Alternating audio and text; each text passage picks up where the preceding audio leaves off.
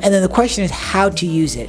And really it depends on the device, because most devices are a little bit different, and they should have training videos or trainers to show you, and you could always go online. I would actually recommend going online versus this video, because each device is a little different.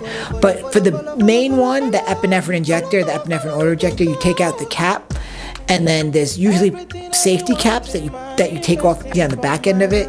And the main thing is to use the lateral aspect of your thigh, the outside of your thigh, right around here, and hold it down for 10 seconds. 10 seconds. It actually works within a few seconds, but 10 seconds is what we say. Safe to use, and then either call the ER or potentially go to the doctor after that.